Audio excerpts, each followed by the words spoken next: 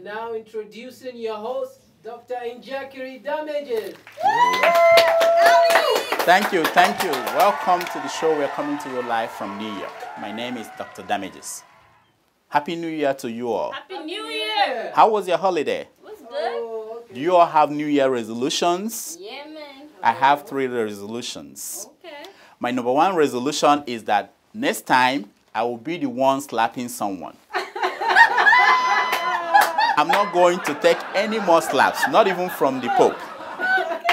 My number 2 resolution is that I will never again say that President Jonathan is slow. Why?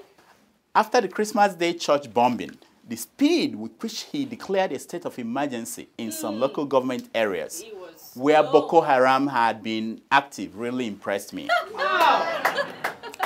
My number 3 resolution is that I will not start any more rumors this year. Why? After I started the rumor that Reuben Abati had resigned, I was ashamed that my rumor was killed by another rumor that said that he did not resign. Opposite and equal reaction. In the olden days, junior rumors used to respect senior rumors. That's right. That's right. You all look so sad. Yeah. You don't have to tell me. Let me guess. Your kidney was not a match with Nick Cannon's kidney? No? I know why. I know. Don't tell me. I know why you are not happy. The new year came with the removal of the oil subsidy. Now you're talking. The price of everything has doubled as a result. Some folks who went to the village for Christmas could not afford the transport fare to return. Come No back. money, oh. Those who used to eat 1.5 times a day now eat 3/4 of a time a day. Oh. Those who used to run their generators from 6 p.m. to 8 a.m. now turn it off at 12 midnight. Now so. Economize. My brother. Even the dowries paid on the head of young women have doubled. That last one forced young men to storm cities across Nigeria in protest. It's a lie. Initially, some young women vowed to stay away from the protest until the government shut down their BlackBerry services. So let me tell you, this be a lesson to you all. If it is not broken, do not fix it. Meanwhile, in Abuja, the party is just starting as unbudgeted millions of naira roll into the federal coffer each day Barao. that the removal stands. President Jonathan has ordered brand new sets of military uniforms. Wow. He needs them to look tough as he detains young people out on the street in protest. Of course. It's a lie. In just a week of influx of cash, the waistline of Abuja fat cows have exploded. The secretary to the federal government, Mr. Pius Anyin, has ordered a new set of wardrobe to hide his belly, stuffed with cassava bread, now pushed down with geisha. Wow. Not to be outdone with the new money, Patience Jonathan, the wife of the president, has ordered a new set of Igbo to English dictionaries. No way. No way. She also hired the writers of these dictionaries to teach her how to pronounce umbrella. Umbrella. In the meantime, the Nigerian Labour Congress, the National Association of Nigerian Students, the Nigerian Market Women Association have all issued ultimatums to the president of Nigeria to reverse the fuel subsidy removal or face the shutdown of Nigeria. All right. Already, several Occupy Nigeria movements have started.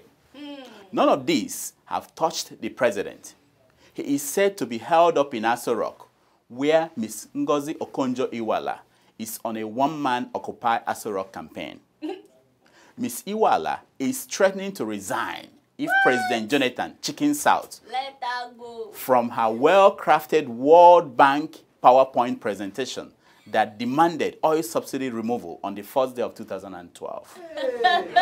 Serious. Oh. Poor Jonathan. He had to tell a confidant that he never loved being president. I preferred my life when I had no shoes, no patience, and no Ngozi, he said.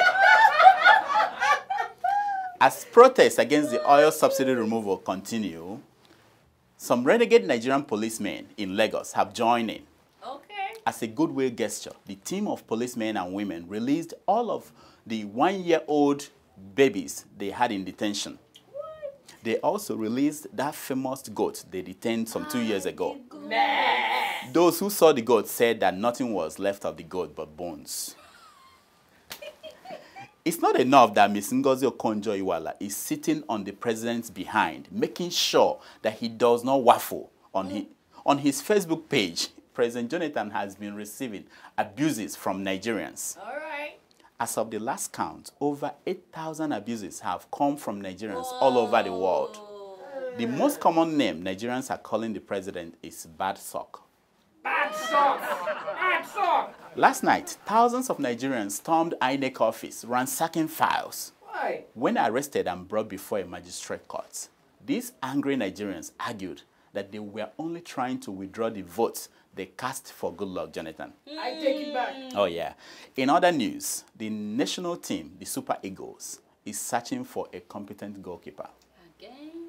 Is it possible for Stephen Keshi to also find a competent president for us while he's at it? Yeah. Also in Lagos, banks are refusing to accept deposits of more than 150,000 naira a day. Why? It's part of the cashless Lagos that the central bank governor, Lamido Sanusi, promised. Is it just me, or do you also feel that trashless Lagos is needed to complement the cashless Lagos? This is true. I think so. Meanwhile, Boko Haram terrorist group has given Christians in the northern part of Nigeria 3 days to return to the south. Just 3 days? The final day is tomorrow. Whoa. Those who were waiting to see when President Jonathan will leave Abuja were surprised to hear that he's been going around asking his aides if he was a Christian. Finally, the president of the Christian Association of Nigeria, Pastor Ayo Orise Jafo, confessed that he was buying Indian hemp when Christ arrested him. Hey. Oh yeah. So there is hope that Bola Tinubu will still be arrested. This is Dr. Damages. Until next week, I diagnose and you heal yourself. Damages!